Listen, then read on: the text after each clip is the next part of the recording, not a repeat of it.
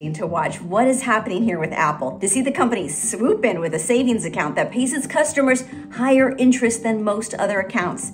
And it's all managed on the iPhone. Just 3 weeks prior, Apple also got into lending with a buy now, pay later service inside the Apple Wallet. So as we watch Apple make a bigger play to get deeper into your wallet and make its credit cards sit at the top slot, we should take a step back here and look at the bigger question. Is Apple becoming a big threat to big banks? It sure seems that way. I'm Bridget Carey, and this is One More Thing. We've created an entirely new payment process, and we call it Apple Pay. Apple has given us a few years to get used to the idea of Apple handling finance.